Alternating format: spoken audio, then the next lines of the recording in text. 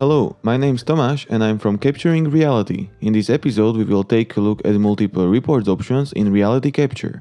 I will show you how to create map and overview reports and share them on our cloud. After that I will show you where you can find them on our website and how to navigate through them. Then we'll take a look on basics of creating orthographic projections, which is required for creating map reports. You can use these features when you want to inform your client about your progress or for consultations with remotely working colleagues and so on. In this episode, we will use our dataset for mapping use cases. Let's go to RealityCapture.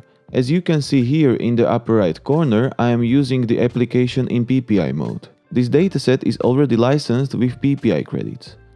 If you want to follow along with this tutorial, you can download this free dataset now and use it with RealityCapture for free. Links are in the description below.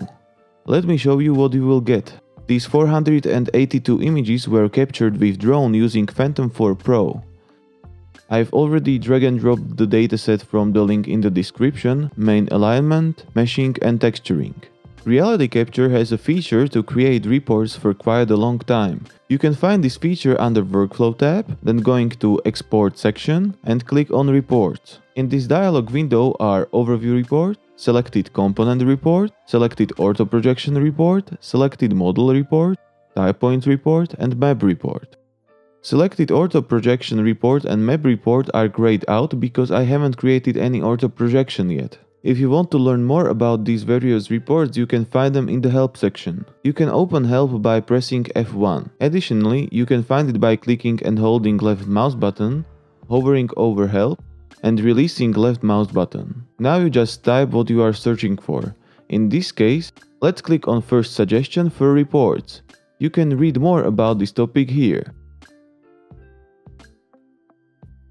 Let's go back to Export Reports dialog and save Overview Report. Click on Overview Report and now save this file locally or externally on your server. As you can see, it will create a HTML file.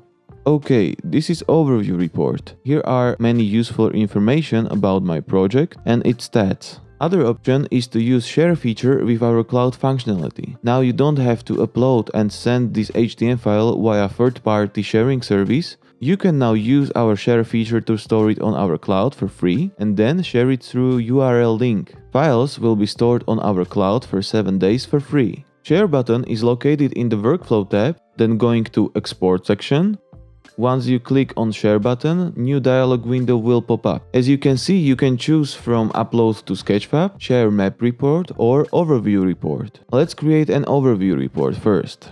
By default, the report name is based on project name, but you can rename it as you need. I will rename mine to Overview Report. Okay, let's create it. Sharing report dialog appears, and after uploading is finished, your report will be automatically open in the default browser. Now I can copy and paste this URL and send it to my client or colleague.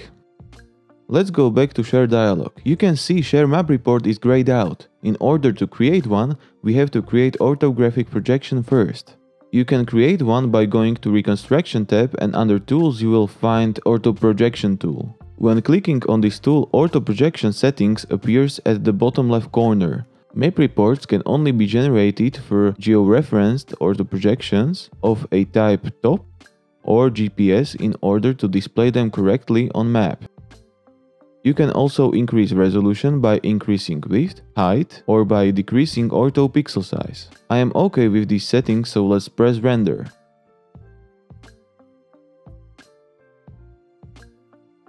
Now press Ctrl S to save your progress. Okay, since ortho projection is created, I can now create and share map report. Let's go to Share under Export section and press Map Report. Map Report will appear in the default browser. Your orthographic projection is displayed on Google Map. Here you can toggle between satellite and terrain map.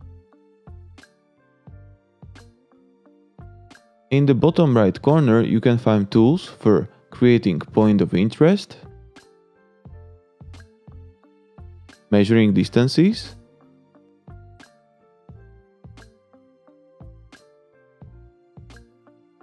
measuring areas,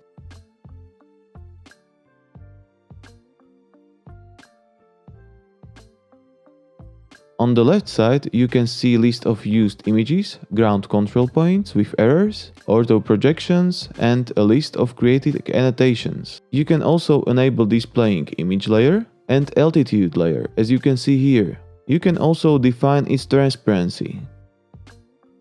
Now let's play a bit with these tools. But what happens if you lose the URL link? You can find it after you log in on capturingreality.com.